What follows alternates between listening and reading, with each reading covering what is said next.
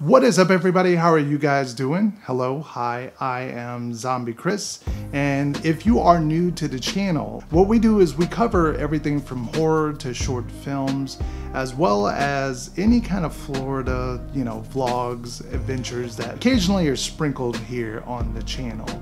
And seeming that we are well into 2019, can't believe it's here. We have a full year of horror. In today's video, we are going to take a look at some of the movies, as well as I'm going to be giving you my top 5 most anticipated horror releases this year.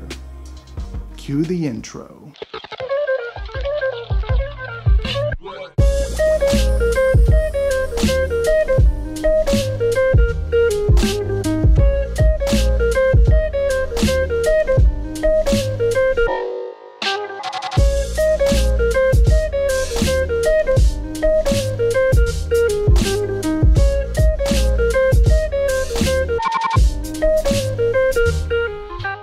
So before we get to the upcoming releases, I want to give a special shout out to Girly Gore as well as Gabby for the idea for this video talking about 2019 and some of the movies they are anticipating. Definitely check out theirs. Links will be down in the description box as well as at the end of the video. So definitely check out their stuff. I think you'll love what you see.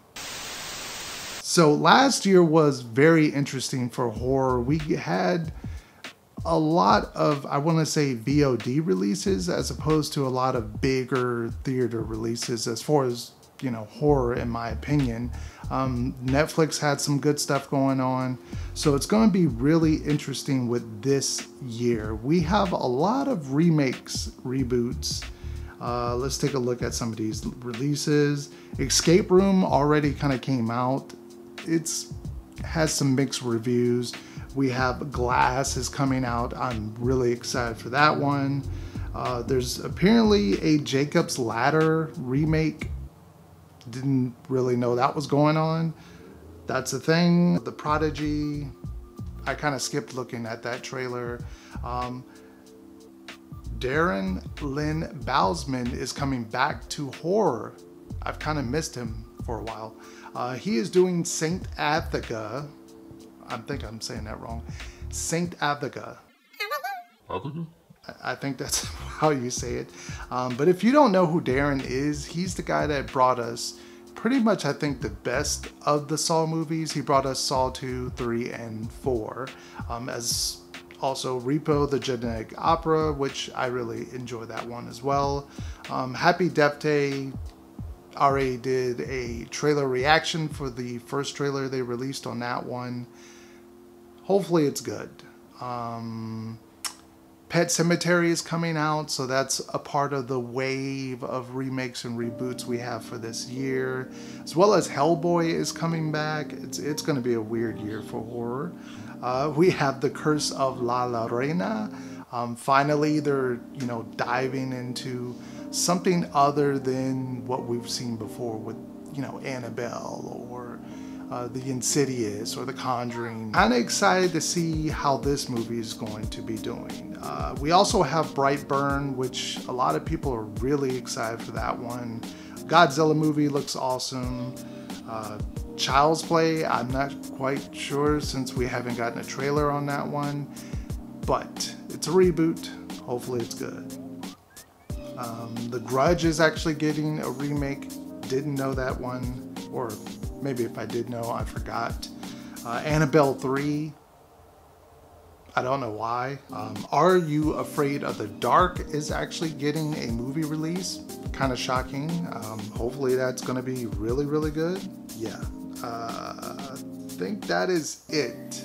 And I'm probably leaving out some big ones, you're probably asking yourself.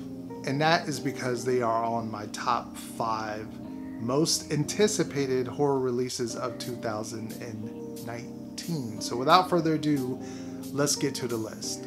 Alright, so coming in at number 5 is The Lighthouse, which does not have a release date quite yet. Now, the reason why this movie makes the list is it is from the same guy who did The Witch.